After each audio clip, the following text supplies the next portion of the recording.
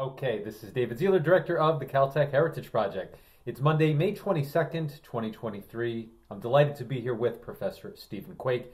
Steve, it's great to be with you. Thank you so much for joining me today. Great to be here.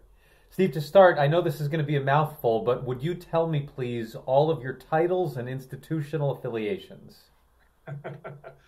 I am the head of science at the Chan Zuckerberg Initiative and the Lee Otterson Professor of Bioengineering and Applied Physics at Stanford University. All right, And so former Caltech professor. former Cal, of course, that's what brings us together. Let's start with the endowed professorship. Who is or was Lee Otterson? Lee Otterson was a son of farmers from Colusa in California, in the sort of northeastern part of the state. Came to Stanford as an undergrad during the Depression, and got his degree here, and was very grateful because during the Depression, if you maintain a minimum of, I forget it was, a B or a C average, Stanford would defer your tuition payments for some time. That deferred tuition is what let him get through. And then he became a successful entrepreneur, businessman, did things in aerospace industry and other things, and made a gift to Stanford. Lovely, lovely gentleman. I got to meet him towards the end of his life. Steve, were you present at the creation for the Chan Zuckerberg Biohub? Were you there at as these things were getting planned out? Yes, I was the founding co-president of the Chan Zuckerberg Biohub, which was Mark Zuckerberg and Priscilla Chan's first real effort in science philanthropy. So we helped plan that and launched it with my partner, Joe DeRisi, who's a professor at UCSF. What was exciting to you about being a part of the initiative? Well, it was a chance to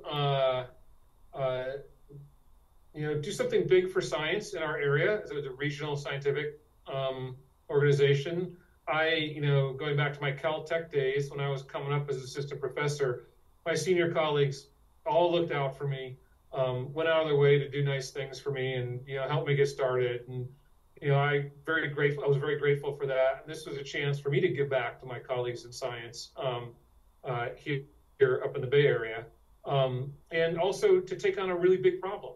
My research, starting from things that I had begun at Caltech, in fact, had gotten me to the point of trying to take on some inspiring big projects, like building a cell atlas of all the cell types in the human body. And I knew I couldn't do it alone. It would need resources and large collaborations, and this became a vehicle to do that. How do you incorporate your research agenda at Stanford with all the exciting things that are happening at the Biohub?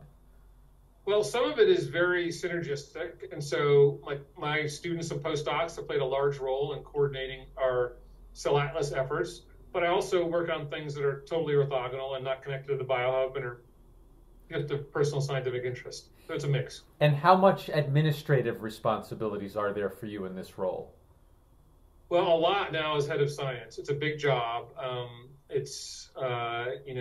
CZI has a very large endowment. It's larger even than the Howard Hughes Medical Institute and larger than all but 5 universities. And so there's a lot of resources being put to work for science, and that's now globally around the world, not just in the Bay Area.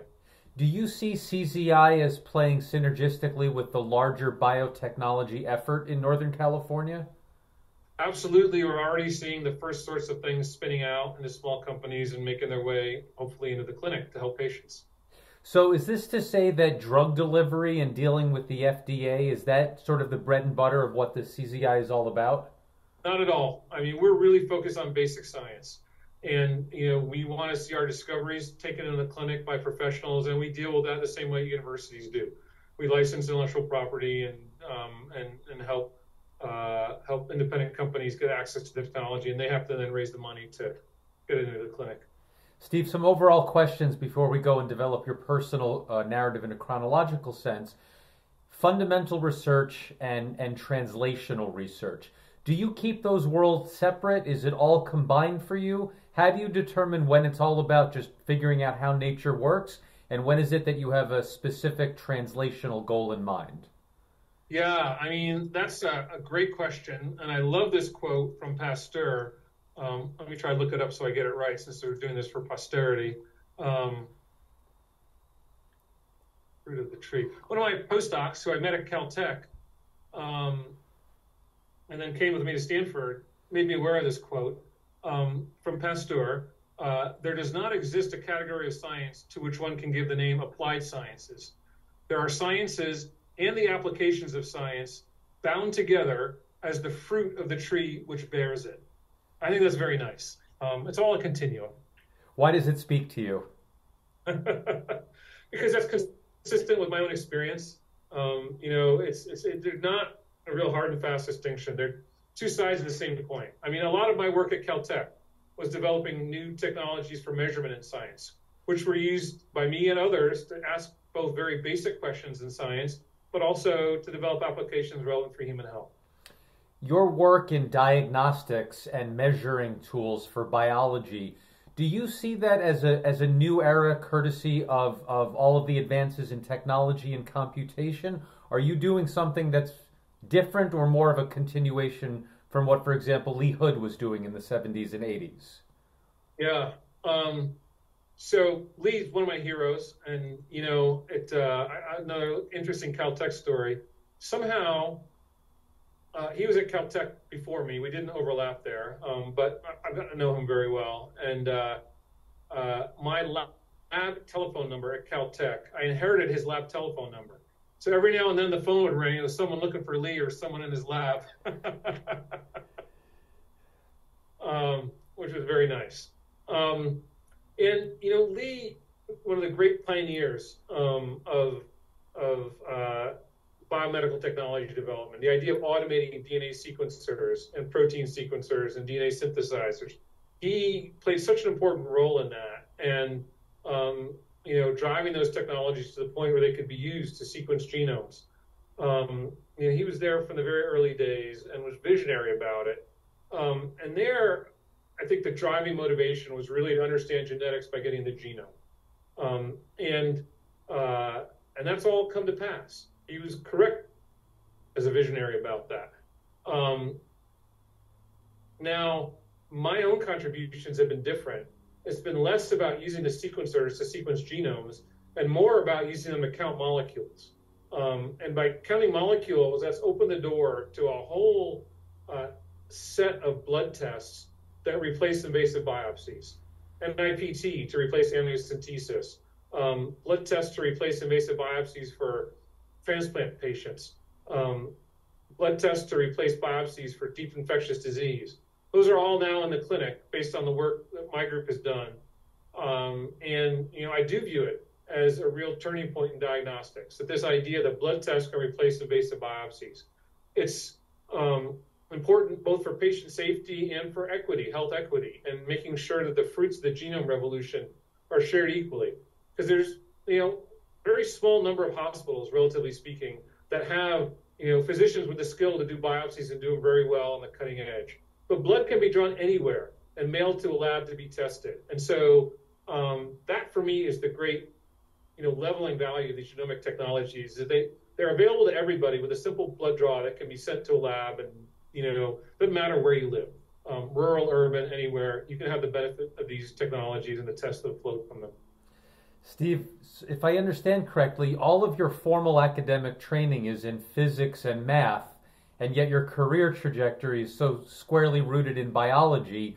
Was that the plan from the beginning? Did you understand that you wanted physics as an intellectual foundation and then go into biology?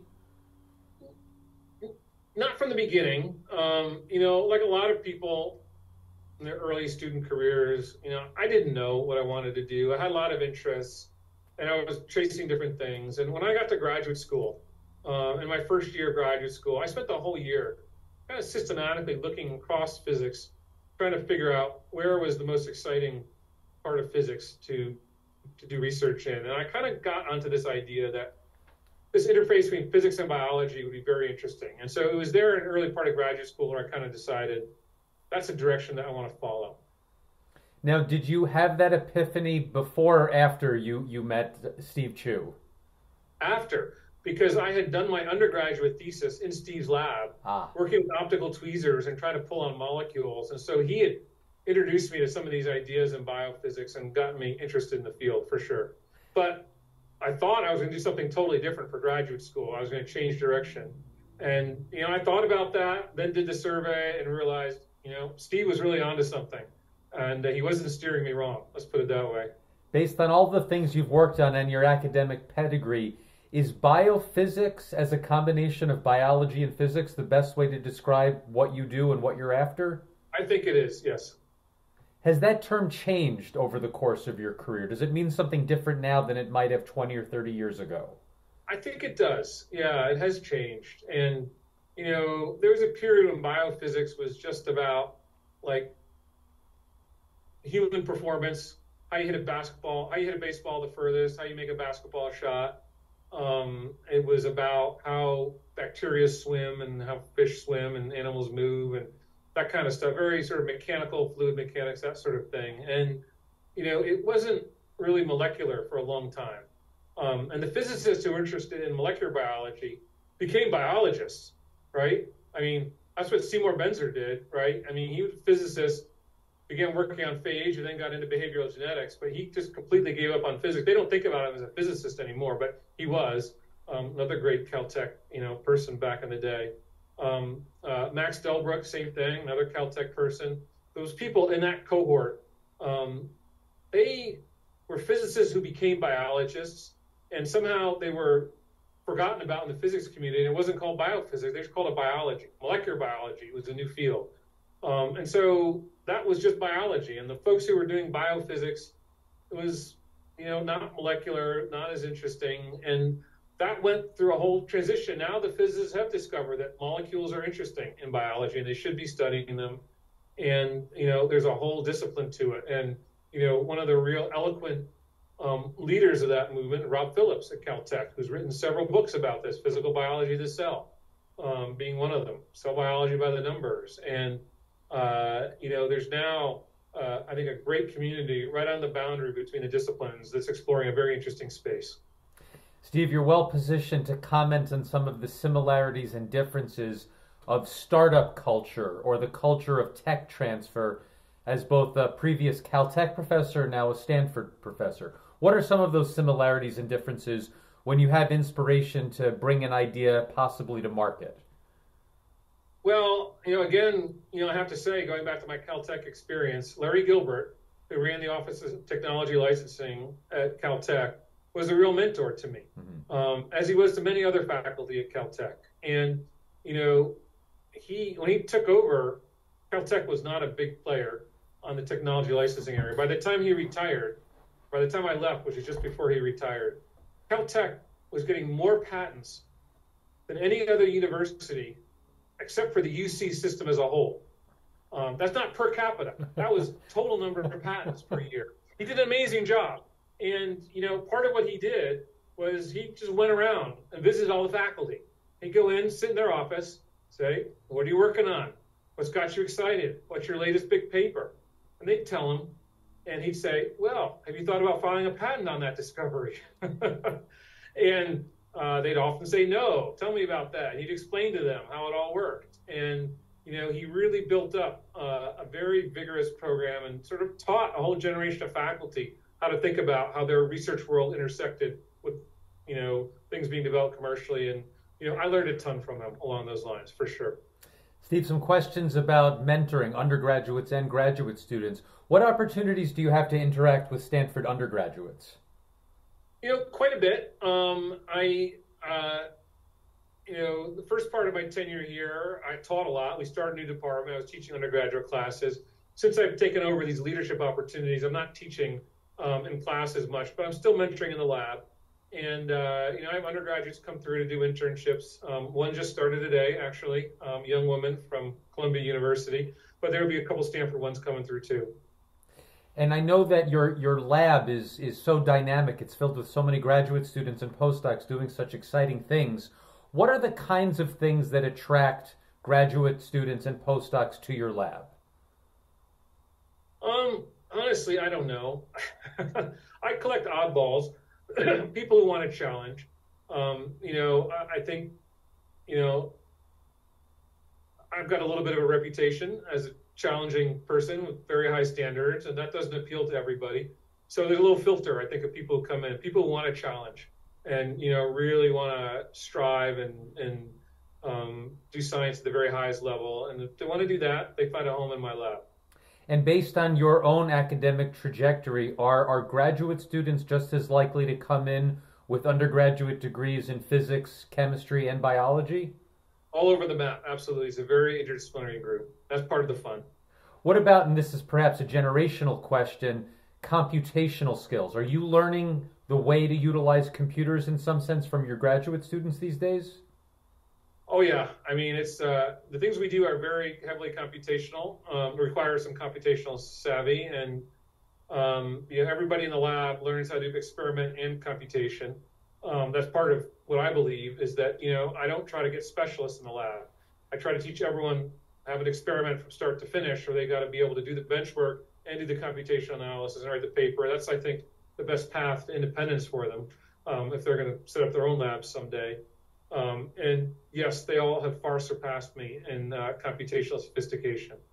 Now, on that point, we're all thinking about AI these days. Has your lab embraced AI? Do you see the benefits and perhaps the pitfalls of AI for the science that you do?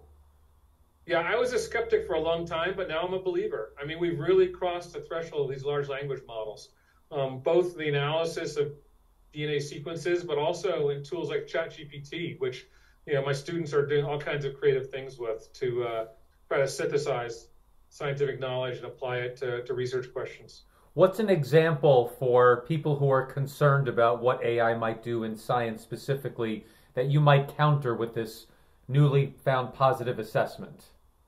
Well, one is how you do annotation. So I mentioned we're trying to make these cell atlases. Maybe I mentioned, I can't remember. Did I mention that? We're trying to make atlases of all the cell types of the human body. That was our big biohub project. And, once you describe them at a molecular level, you need to give them names and kind of annotate what you think their function is based on your knowledge of the various genes they're expressing. And that's been a very labor-intensive task. We have expert humans do it. That's not fully scalable. And so one of my students has been teaching ChatGPT to annotate. And that's a very exciting project. I think we're going to be using it at some point in the near future. Steve, are you involved in any policy initiatives, either at the state or the federal level? Not directly at this point, no. What have you learned about the regulatory framework in bringing all of your products to market? I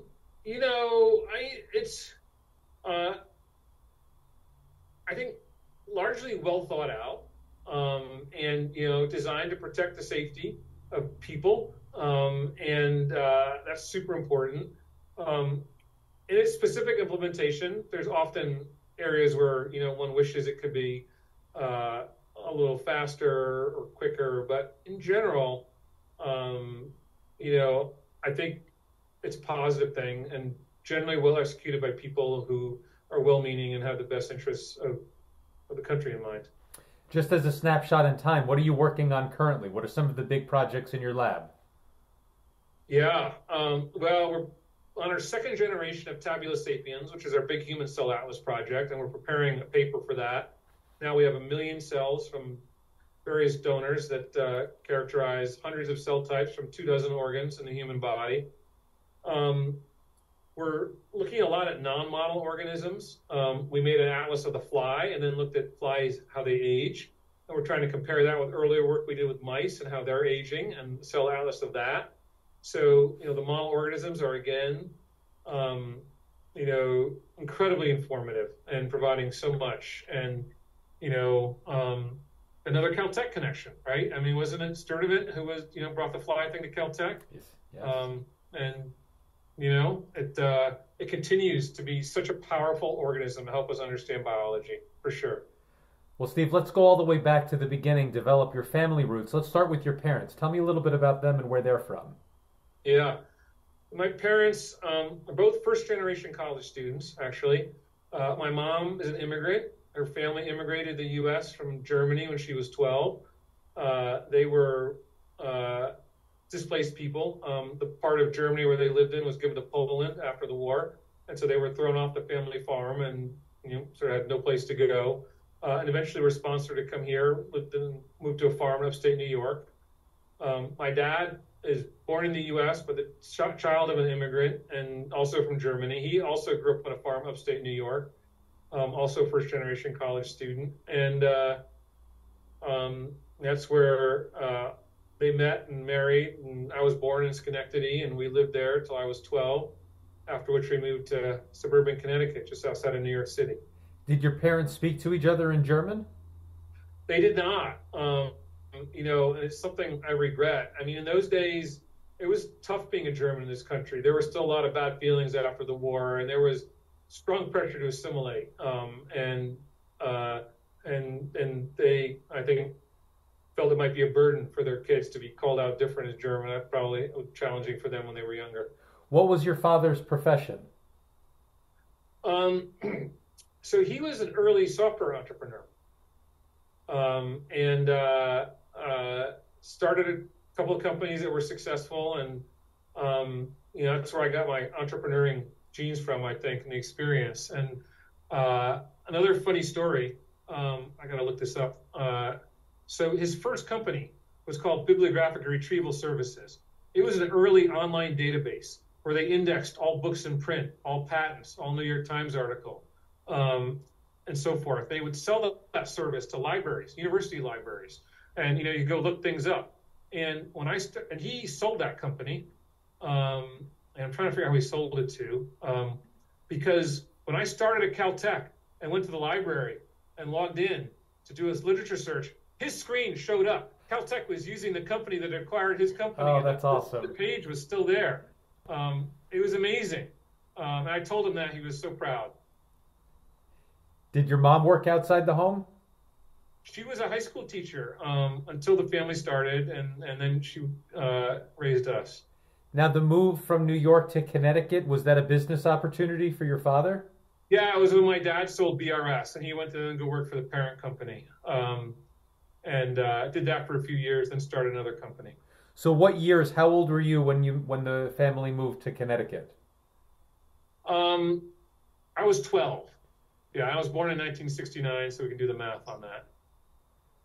Were you always interested in science? Did you know you wanted to pursue physics in college? I was interested in science, but I was also, in that generation of people when the personal computer revolution was happening. I mean, my dad was working with the big systems, and I was just fascinated by computers, what was going on in Silicon Valley. And so I thought I'd have a career somewhere between computers and science, and, I'm interested broadly in that. When it was time to think about college, where did you apply? What was it within range? Well, my parents really valued education. And so them having been the first in their families to go to college, they were and then they did well. I mean, became middle class. And so a lot of value placed on education. And from a very young age, they told both me and my brother that they put aside money for us to go to college, wherever we could get into. And they had basically, been very frugal and careful saving money from the time we were born so that we could go anywhere that would take us. And that was a very reassuring feeling. So did you apply mostly close to home, or did you know you wanted to have a cross-country adventure? No, I was applying all over the country. Let's see, where was it? MIT, Princeton, Amherst, Stanford, Harvey Mudd. What was the winning consideration for you? Well, California, Silicon Valley. Yeah, that's sort of what it was. So Silicon Valley, even in the late 80s and early 90s, that was an exciting prospect for you. Oh, yeah, for sure. Do you remember what was happening in computers around that time? What would have been alluring? Oh, my gosh. I was reading all the trade rags. I mean, our first computer at home was an Atari 800. And then, I learned to program on that. One of my buddies and I started a computer camp together, and we bought an Apple IIe, and we were teaching all the neighborhood kids on these computers. That was the thing, it was floppy disks and different world from what it is today. Now, how did you focus on physics as an undergraduate? What was the thinking there? So when I went to high school, I was accepted into the Columbia University Saturday Science program. They had a program every Saturday where kids could come in and take courses. And one of the courses I took in that was in physics. I was super interested in it. And I, at that point in time, somehow stumbled onto Feynman's book, the autobiography. What is it? What do you care what other people think? Yeah. I read that, and he really resonated with me. I love the spirit of it, and it was very inspiring. And so he became one of my heroes. How did you meet Steve Chu as an undergrad? He taught freshman physics. I took the spring quarter of freshman physics with modern physics. I took from him, and it was super inspiring. He's a really dynamic guy. Oh yeah, for sure. And did that lead directly to the opportunity to work in his lab? Yeah, when it came time to do an honors thesis, I remember the things he talked about in his lab, and he'd take us on a lab tour at the end of the class. And I said, I think I want to do that. And so I went and asked him if he'd mentor me, and he agreed. How much biology did you take as a college student? None. Wow. Last biology course I took was in high school. That's amazing. And you appreciated from Steve Chu and his lab the value of a physics perspective in biology questions? Absolutely. Absolutely. Those were the early days of trying to measure molecular mechanics and, use optical tweezers to measure forces on molecules, stretching DNA. That's what I worked on. But also he was working with Jim Spudich on measuring myosin, stepping forces and things like that. I wonder if you could explain, what exactly does optical tweezers mean? Yeah. So it's a way to use radiation pressure to trap macroscopic objects. And it turns out that if you take a laser beam and focus it to a point, that focal point where the fields are the highest will become a stable trap for any dielectric particle, like a glass bead or a polystyrene bead. You can work out the forces on it. There's a bunch of ways to explain it. Easiest way is through dipole forces. But it ends up being a great way to trap particles. And you can then, by manipulating a laser beam, move them around, apply forces, and so forth. And so if you then take those little micron-sized beads and use them as handles, you can pull on molecules. So you use biochemistry to glue the beads to the ends of molecules, and then you can measure forces on molecules. From that experience, did you have well-formed ideas about whether you'd be more on the experimental side or the theoretical side? Oh, I went back and forth for several years. Now, your interest in computers, it's early, of course, but looking back on your college days, could you see the roots of the dot-com boom that would come a few years later? Well, I started in graduate school. I still remember in Oxford, the computer room was in the basement of the theory building, and it was a tiny little room with a couple of Sun workstations in it. And somebody showed me the Mosaic browser from University of Illinois and what it did. And I was like, wow, this is amazing. And this is going to be something big at some point. And that was my first introduction to the World Wide Web. And when I was back at Stanford as a postdoc, Yahoo, things like that, Google, all that was starting, and these search engines were becoming very powerful. And I began to use them a lot. I could see they were useful and began to incorporate it in my daily work. Did you stay at Stanford during the summers, or you went back home? When I was an undergrad? Yeah. I had a series of summer jobs. So, one summer I worked at IBM Yorktown. Another summer I worked at Yale. One summer I stayed at Stanford to work in Steve's lab. It was a mixture of things. When did you decide that you wanted to go on to a science career, to go on to graduate school in physics? I had very inspiring teachers my freshman year in both physics and math, and I realized, hey, I can do this stuff. And so it was probably my sophomore year in college that I began to think, yeah, it's going to be science and not computers. How did the opportunity come to study at Oxford? I had a Marshall Scholarship. And so I never had a chance to do a semester abroad as an undergraduate because the curriculum is so regimented. You can't get out of step with the sequences. And I thought, okay, I'll do it after I graduate. And I began looking for ways to pay for it. I began applying for fellowships and was offered the Marshall. What were your impressions when you arrived at Oxford, perhaps starting on a cultural level? Well, there's this great Oscar Wilde quote about England and the United States being two countries divided by a common language. Right. You know, it's you know, there's a temptation to assume just because we have a similar language, everything else is the same, but it's not, and it's deceptive, and it takes a little while. But boy, then it is a shock. You understand culture shock, maybe more so than a place where the language is different, because you don't have the expectation that it's the same.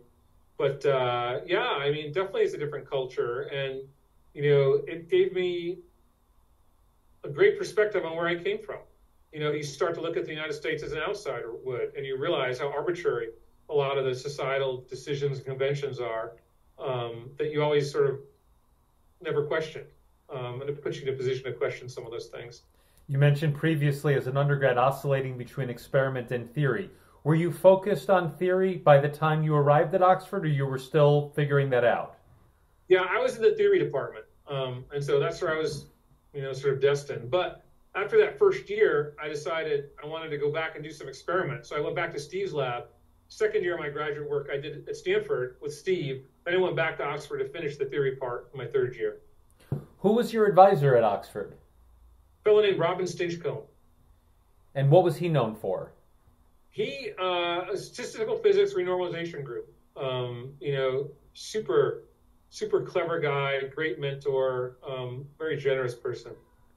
What was the value of going back to Steve's lab at Stanford for your thesis? Because the things I was asking theoretically, you know, pointed directly to some experiments that one could do using optical tweezers and single molecules. And I thought, I want to go do those experiments. I don't want someone else to do them for me. And so I wanted to be doing both at that point, the theory and the experiment. What was the overriding science question that drove your thesis? So the most interesting part of the thesis was to ask what happens when polymers get tied into knots. I was interested in this intersection of topology and statistical mechanics because I mean, the way that theory worked at the time was you calculate a partition function by summing over all states, use random walk statistics, and there's no way to distinguish one type of knot from another when you do that. And yet clearly topologically they're distinct, so those states aren't accessible from each other, so there's an ergodicity problem. And it's essentially an uncontrolled approximation.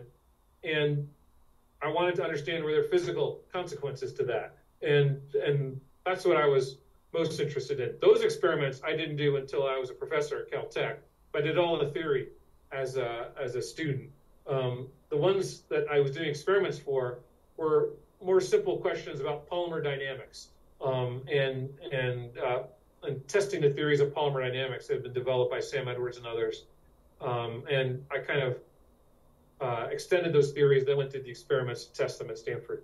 Now, going back to Steve Chu's lab from Oxford, did you ever think about simply transferring and finishing your graduate work at Stanford? I did. I thought about doing 2 PhDs, actually, one in theory and one experiment. And then, you know, I kind of woke up and said, nobody needs more than 1 PhD. It's a terminal degree. And my career will go faster and I'll get paid more if I just, you know, become a postdoc instead of, you get tired of being a student after a while. All right, higher salary, I'll do the postdoc and then, you know, try to move along that way. By the time you defended, were you looking at faculty positions and postdocs at the same time? No, nobody would hire me. I mean, you know, it's a 3-year degree at Oxford. You know, it's hard to be competitive against American students who had 5 years. And, you know, nobody was going to give me a faculty position. I was going to have to scrounge for postdocs. But I knew what I wanted to do. I wanted to go back to Steve and continue the work. So I went back to Stanford, and he was nice enough to take me in. What aspects of your postdoc were a continuation of graduate school, and where were there new opportunities for research? So I wanted to keep doing these experiments to test theories of dynamics and do better versions of them that were closer to fluctuations about equilibrium.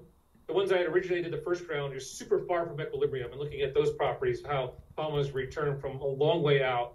And what I did as a postdoc was then just look at fluctuations about equilibrium and measure them and test some theories about normal mode decomposition and hydrodynamic coupling along the polymer. What was the timing? Where were you when Steve won the Nobel Prize in 1997? I was at Caltech as assistant professor, and the pressure was enormous to get him to come. Everybody wanted him. Everybody knew I'd work for him, and they said, Steve, you got to get Steve Chu to come. And so I got a hold of him. I twisted his arm, got him to come down. It was one of the first talks after the Nobel Prize, and I had to do the introduction and to the lecture. And there were like a couple hundred people there in the auditorium. Like everybody showed up, and I got up, I gave the introduction, and before I gave the introduction, like a wave of nervousness swept over me. Very unusual. I just became very nervous. I got through it, gave the introduction, I went and sat down, and everyone had turned and looked at me. And I was like, oh shit, what happened? I thought back. I realized in my nervousness, I forgot to say, he just won the Nobel Prize.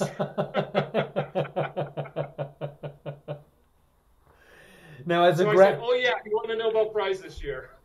Now, as either a graduate student or a postdoc, or maybe even as an undergrad, did you feel the buzz? Did you see the significance of where this research was headed?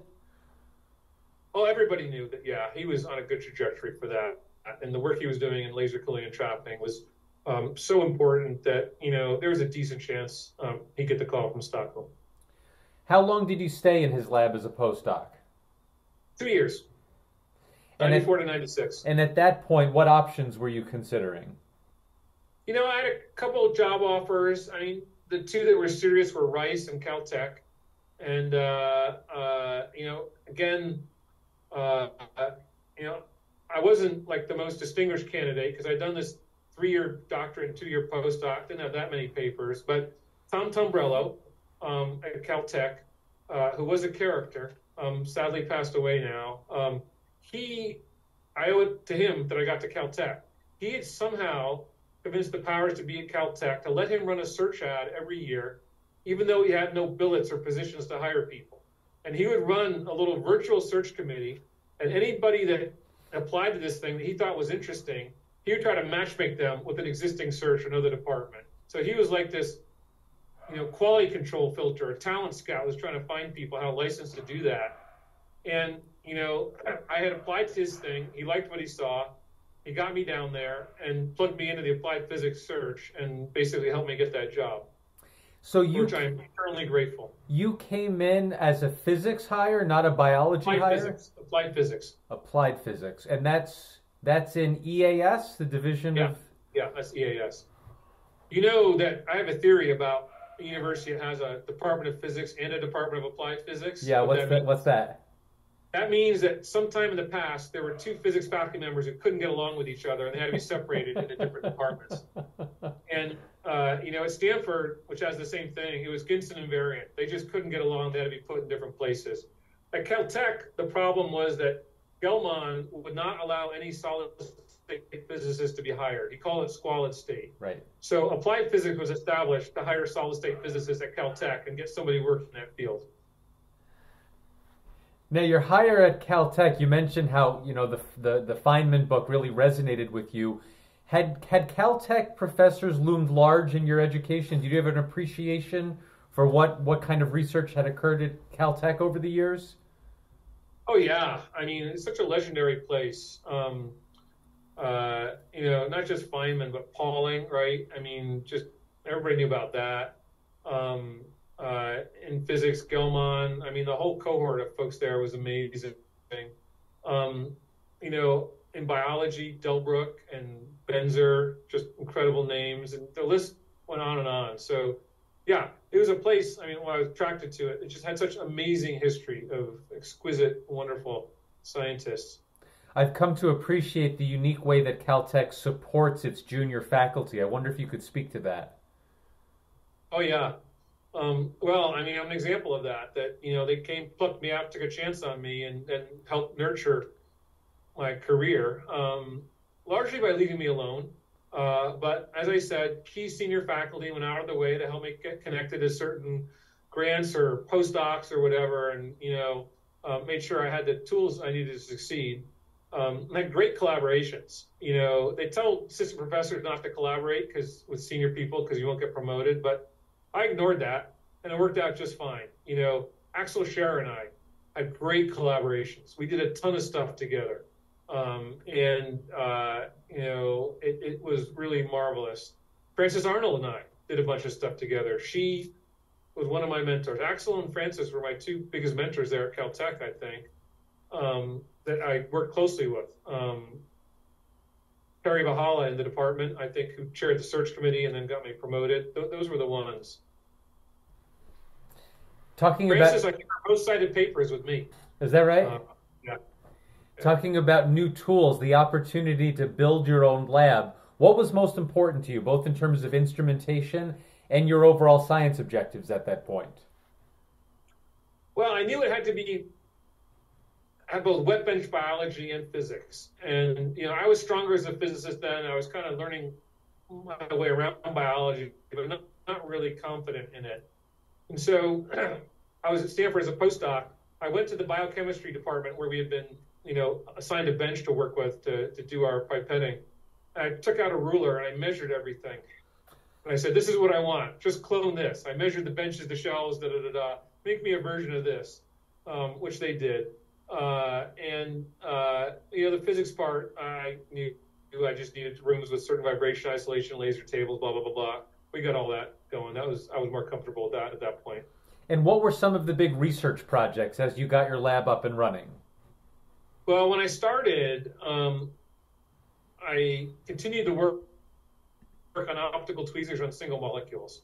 So we built next generation optical tweezers, began using them to measure more aspects of hydrodynamic interaction between beads and polymers, used it to tie DNA into a knot, several things like that. Began also getting interested in microfabrication.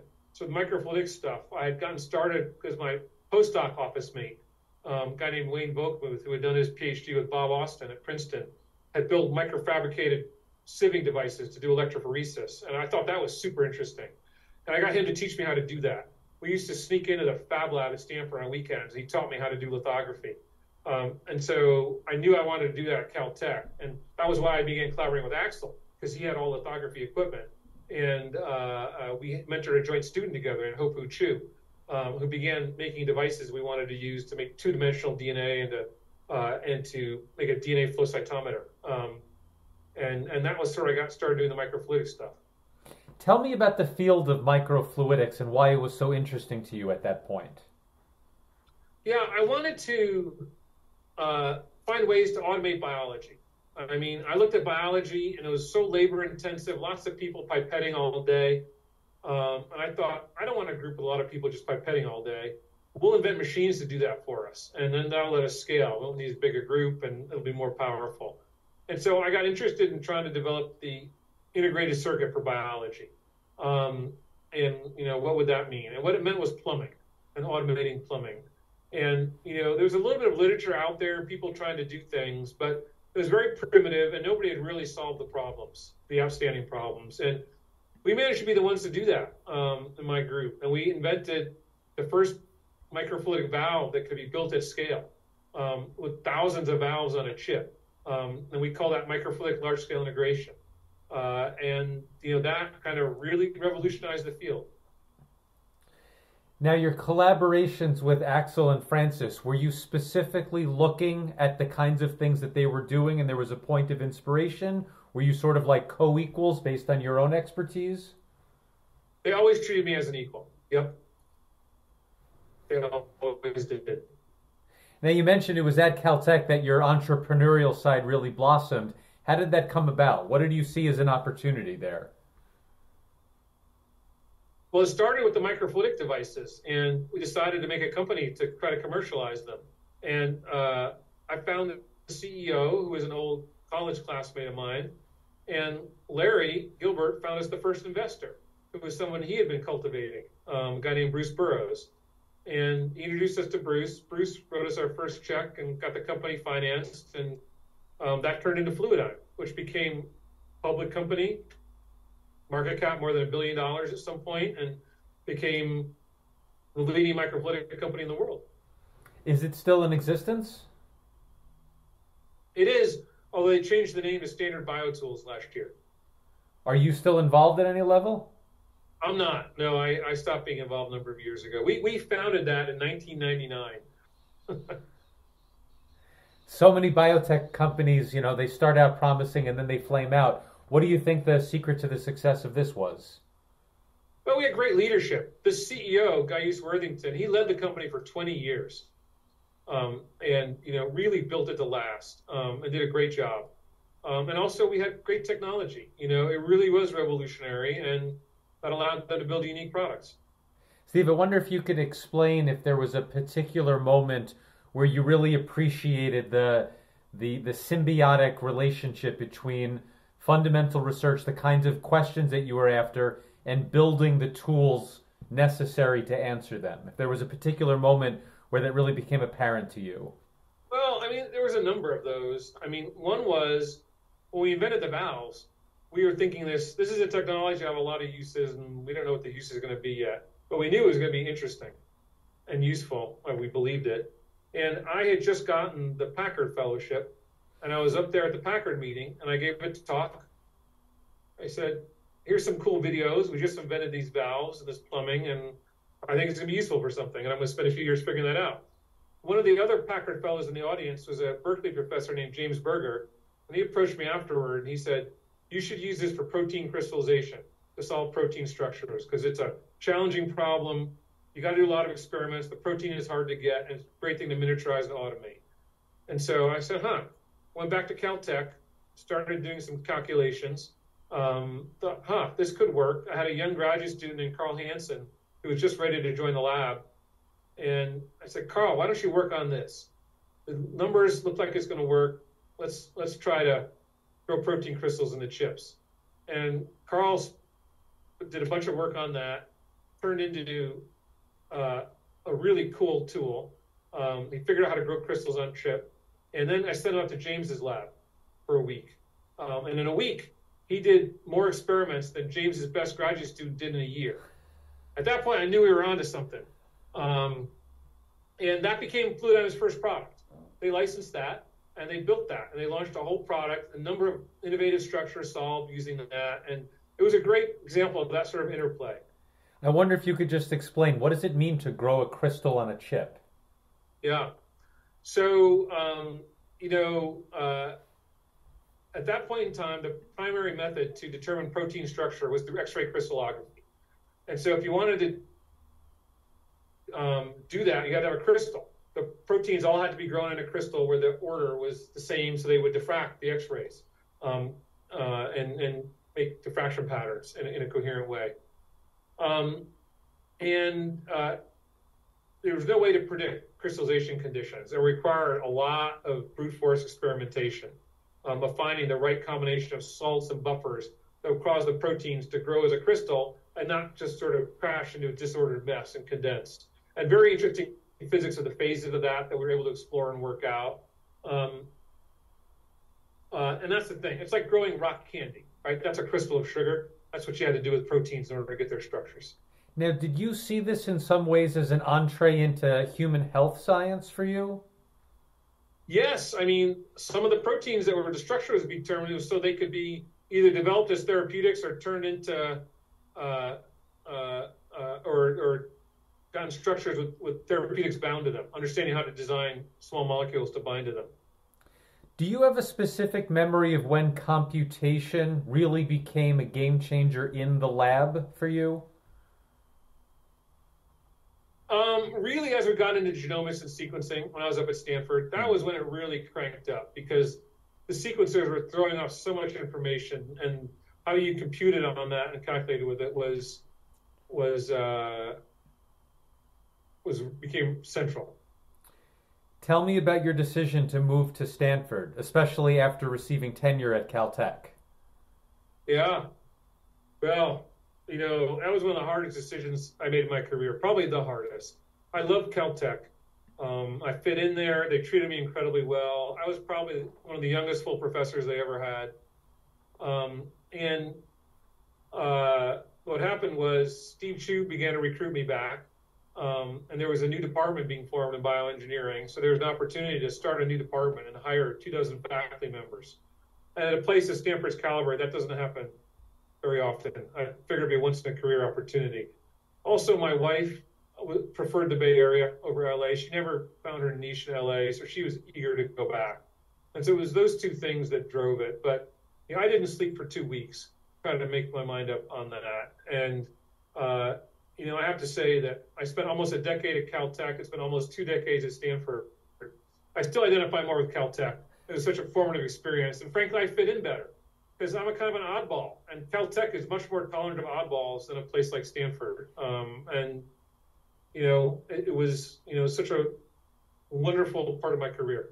Now, influencing this decision, I'm curious, were there already discussions with people like Y.C. Tai about creating a medical engineering program at Caltech? Were those already in train when you were making this absolutely. Decision? And, well, I'll tell you a story about Y.C. He was the guy in microfabrication when I got there, right? And, he had this gigantic engine of a lab that was just cranking stuff out. And I was trying to just scrap and get things started. And, I went to go see him. I said, do you have any used equipment you don't want anymore? I'll take anything you've got that you're not using. And he offered me some really aged equipment, which I took and was grateful for. But I think he appreciated the chutzpah and the entrepreneurial sense of that. And he told me later that somebody was worried I wasn't getting mentored enough. And I'll tell you about that in a minute. But he told him, don't worry about Steve. He's okay. Now tell me about the mentoring.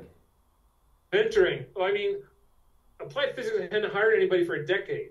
Really, I was the first person they'd forgotten. And there's a small department. And there was no mentoring. The secretaries are my mentors. They were the ones who taught me how to write grant proposals.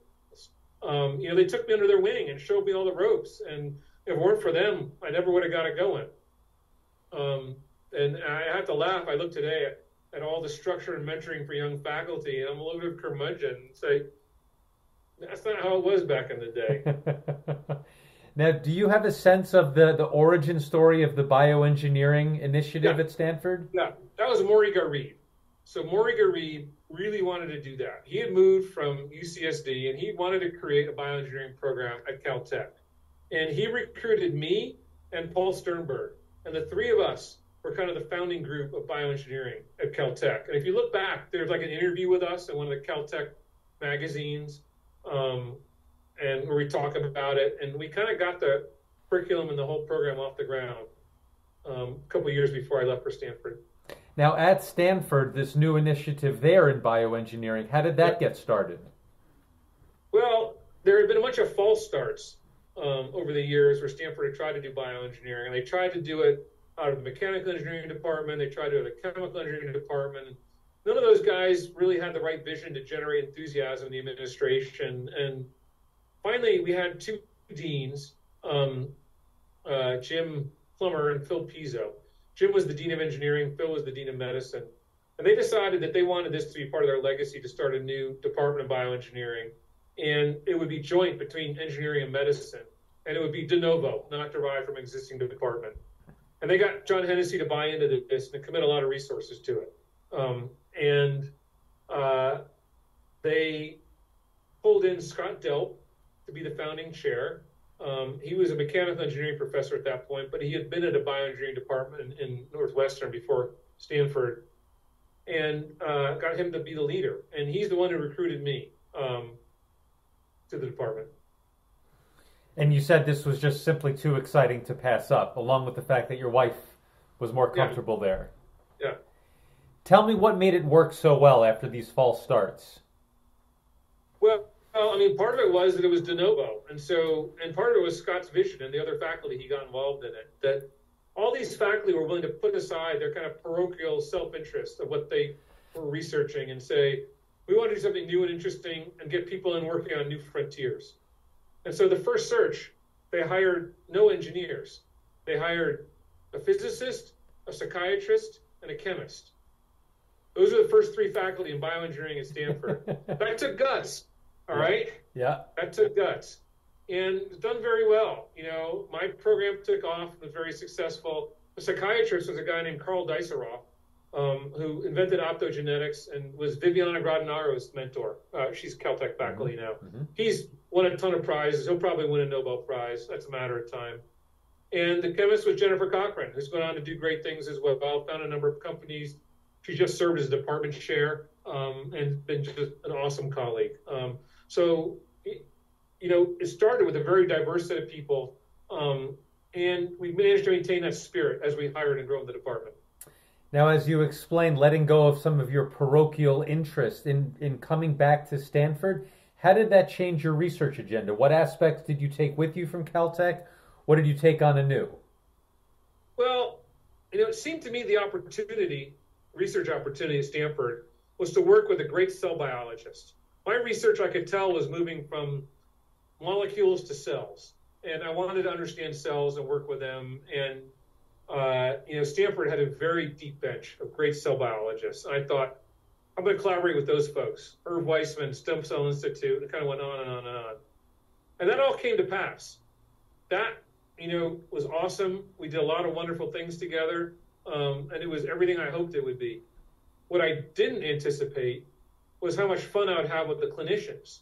We got a hospital and medical school here, and you know, as we got into these diagnostic tools, using genomics to do these diagnostics, that all happened because of the ability to work with the clinicians here and do these clinical studies. And I had no idea that was coming. That totally changed the course of my research, and been a ton of fun. Why was it so fun after not really knowing to expect it? You know, because in my career, everything I'd done, these were very direct, immediate applications. You know, like the first big diagnostic we did was to replace amniocentesis with a blood test. And, you know, when that paper came out, it was like I was a hero to all the moms in the neighborhood, right? It hit the popular press. Everyone was like, wow, it's amazing what you're doing. That never happened when I was doing papers about polymers. People appreciate it a lot more. Let's put it that way. The lay public. Now, how the issue of amniocentesis? How did you come to that specifically to tackle that problem?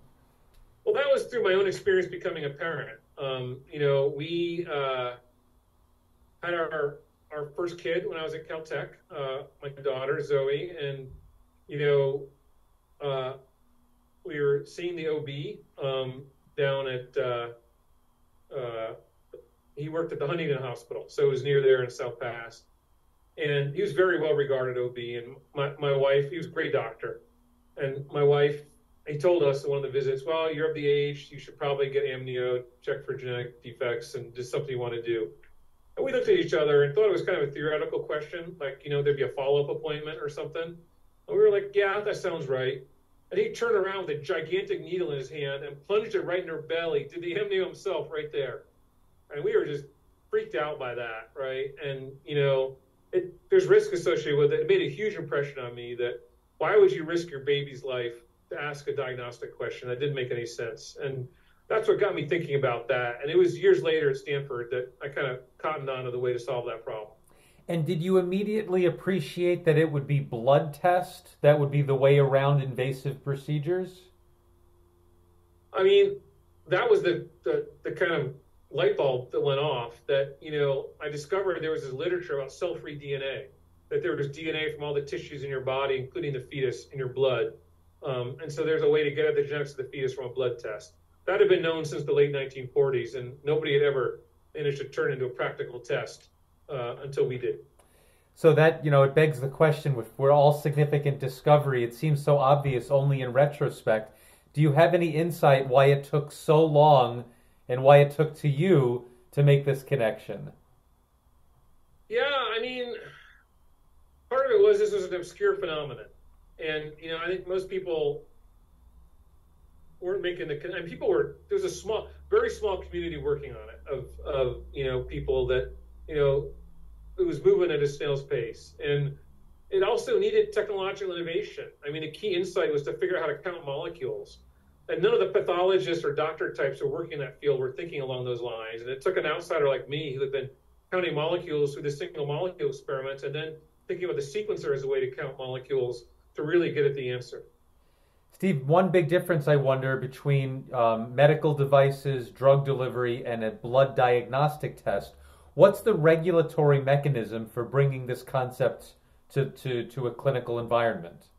Yeah, I mean, diagnostics in this country, the U.S., there's something called CLIA, which is an association that certifies testing labs. And so you've got to get certified by them to have a test. And, interestingly, it doesn't need FDA approval. But if you can get CLIA certified and you can get the doctors to recommend it, which usually means working with the doctor professional organizations, you can develop commercial diagnostic. FDA approval is useful in cases around reimbursement, and people usually get that in the end, but you don't need it at the beginning. What partners did you need in order to make this a viable commercial project?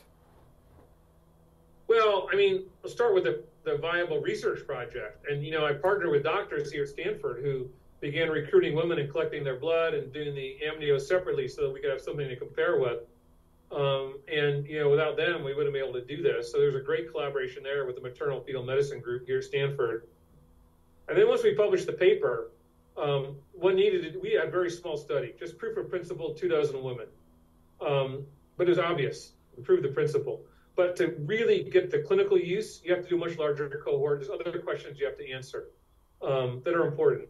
And so, we weren't in a position to do like a 1,000-woman study or several thousand-woman study at Stanford. And so the patent was licensed to a company that raised the money, did the study. It was called Veronata, and they brought the test to market after that study. And what has come of the company since? So Veronata was acquired by Illumina, and they've now licensed it very broadly on their sequencers. And there's multiple companies in the space, all using more or less some version of what we developed or a derivative of it. And now like 8 million women a year get some version of this test. Now, is there any case to be made that there's some clinical or diagnostic value of amnio for which a blood test cannot be relevant, or does the blood test really replace everything? Well, it depends who you ask. I think the blood test is on its way to replacing everything. The performance is nearly as good as amnio. So good that I wouldn't take the risk of an amnio, really, unless I had really good reasons for it. It's hard to find those. There are certain very rare things that you can find with an amnio, but they're so rare, no sane person would risk their baby to test for it. So right now, amnios are used to sort of verify after the blood test, and eventually that's going to become obsolete because I think confidence in the blood test and the performance is just going to keep growing over time. Now, just as a matter of intellectual curiosity, is this what got you into thinking about blood tests replacing biopsies? Would the amnio work? Yeah, because the amnio is a biopsy, right? I mean, it's essentially like a biopsy. You're grabbing a fetal cell out of the womb there. And what other kinds of procedures were most interesting to you that you can tackle the same approach? Well, after we published the first paper on the non-invasive prenatal testing, I got a call from a colleague at Stanford named Hannah Valentine, who's a cardiologist. And she said, Steve, I saw your paper. We have a similar problem for heart transplant patients. We biopsy them every couple of months after the transplant to see if the heart is being rejected and to adjust their immunosuppressant drugs. But the patients hate it and it's painful. And is there a version of what you did that will work for this? And we got together to talk about it, and I realized there was.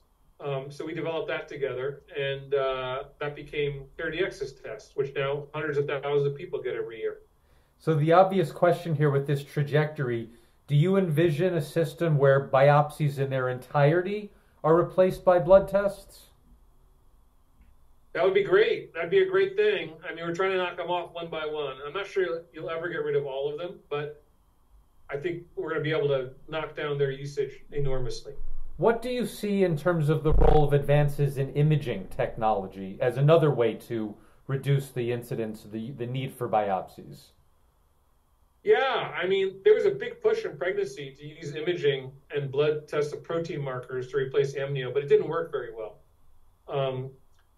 In imaging, I mean, in pregnancy, there are certain congenital things you can detect that can be surgically repaired, and ultrasound is good for that sort of detection. There are, imaging is still a powerful way to do certain things. Like, it works together, like in cancer. There's now a very strong effort that's being successful to use the techniques we developed in pregnancy in cancer for early cancer detection. And if you get a positive on that, you've got to go find where the tumor is. That means doing imaging. And so those are paired together very well, imaging to follow up positive tests for cancer, for example. Steve, tell me about the value of being an investigator for the Howard Hughes Medical Institute. What was the advantage for you there? Oh, that was terrific. I spent 10 years in that program, and it first of all provides essentially unrestricted funds for research. You can do whatever you want, and I went and did whatever I wanted, including a bunch of this diagnostic stuff that I wasn't funded for, and including a bunch of using microfluidics for single cell genomics, which I wasn't funded for. And it also, introduced me to a lot of great biologists. You had to go to one meeting a year, and everyone had to give a 20-minute presentation, and everyone brought their A game. I mean, really their best science. There were a lot of great scientists that were part of it. And I just learned a ton of biology listening to those talks and meeting that community. It was really, really good. Is there a time, a specific end to the program? Can you renew it? Yeah, you could renew on a 5-year cycle, and I renewed once, and then the next time I was going to renew again, but I got offered the opportunity to lead the BioHub, and so I stepped down to do that. Now, before we get to the BioHub, just sort of an overall question, the Human Genome Project, were you involved with it over the years? I was not directly. I mean, I received some NIH funding for technology development, but I wasn't part of sequencing the human genome. That was, a little, how to say, a little ahead of my involvement in the field. And your overall contributions and interest in genomics, were you a beneficiary of the findings of the Human Genome Project? Absolutely. I mean, the whole prenatal test used the human genome reference, because the way it works is you sequence random snippets of DNA and then map them back to the genome to understand what chromosome they came from. So we needed the reference genome for that. And I would argue is really the first clinical application of the human genome was our NIPT work.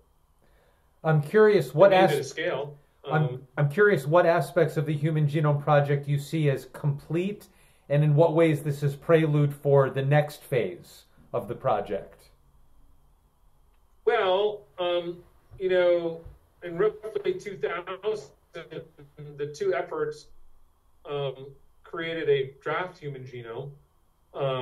And 20 years after that, we're finally getting it to be more or less complete.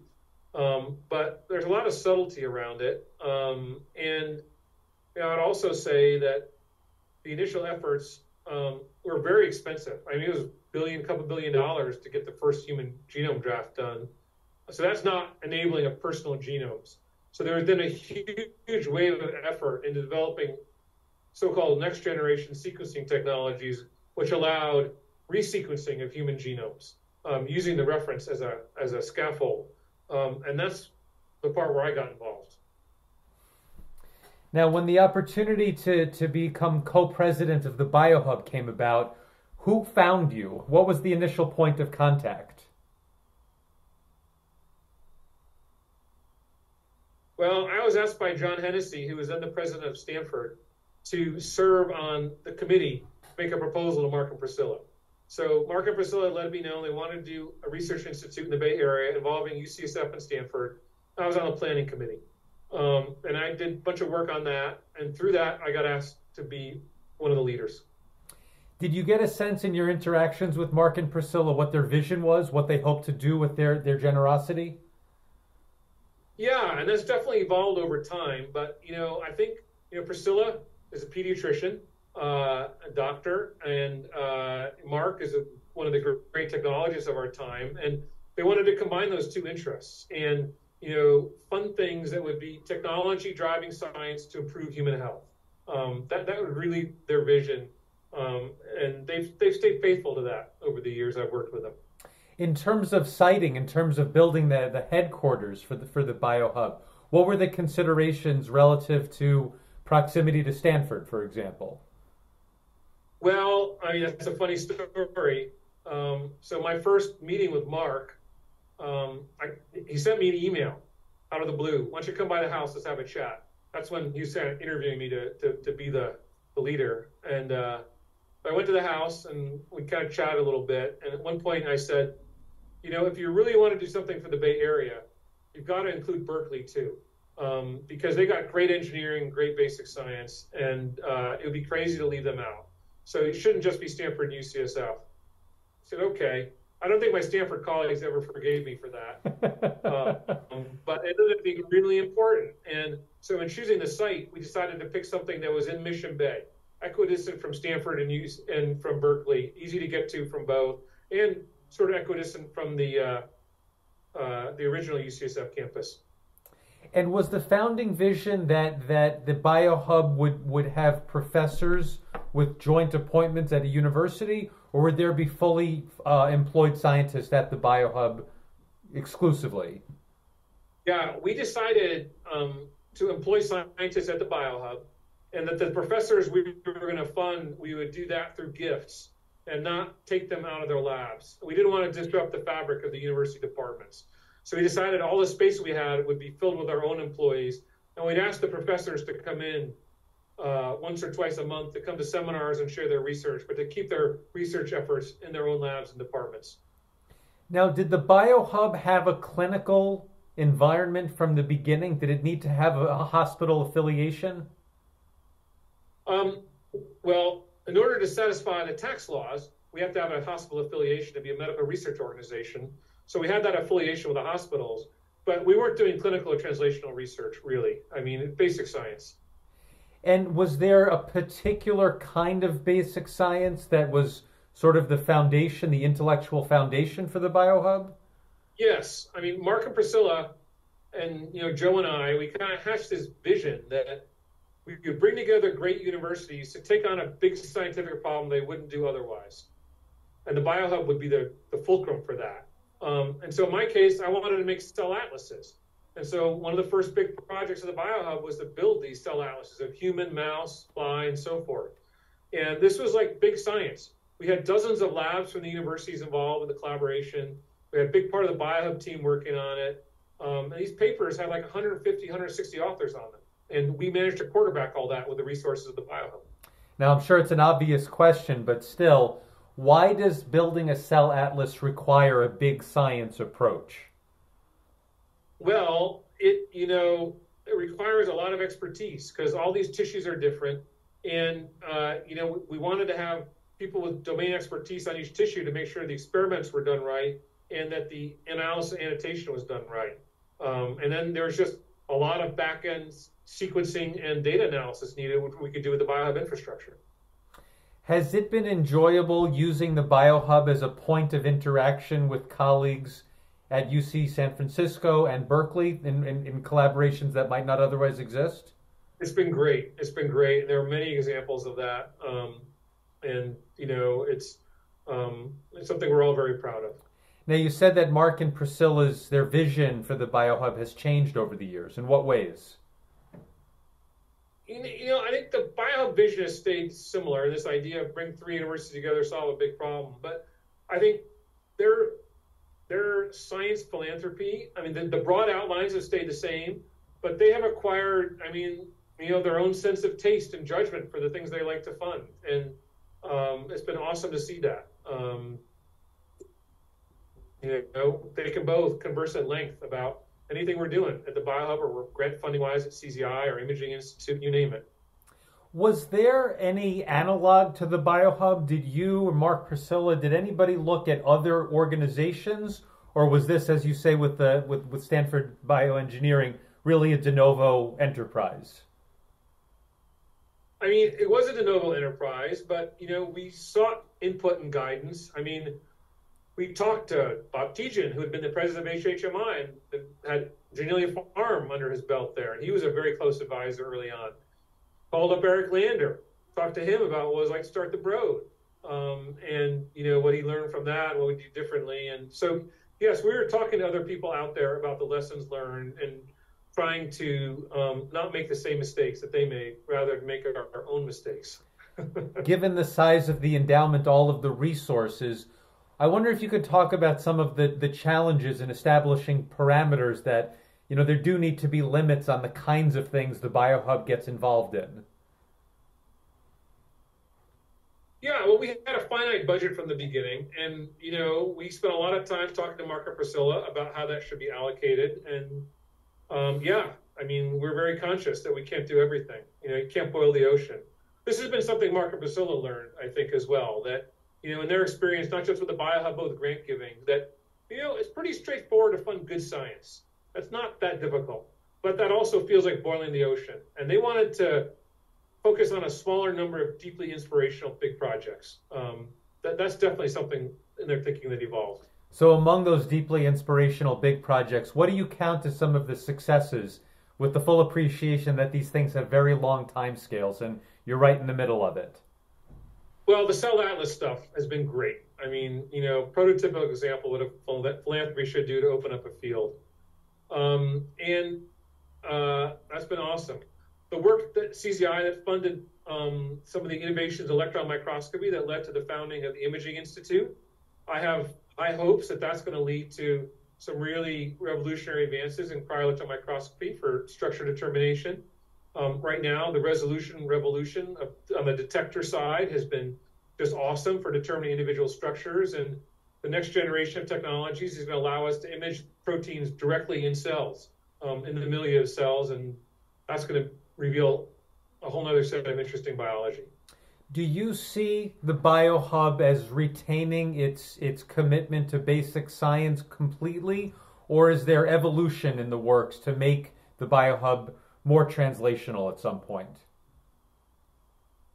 Time will tell. We're doing it in 10-year chunks, and we've got a big horizon. So on that basis, what would be the, given that it's a basic science organization now, all of the discovery that's happening there, what's a logical place for it to go to from the BioHub? Is it an Amgen? Is it back to the universities? Where do those ideas go? We take an approach very similar to the universities. We license it out, whether it's big company, small company, we have very similar licensing policies to what universities do. Steve, and with that, maybe this would be a good time to pause and then pick it up on the next one. Would that be okay? Yeah, that'd be fine. We'll pick it up then. Yeah. All right. Awesome. Thank you so much, Dave. This is a lot of fun.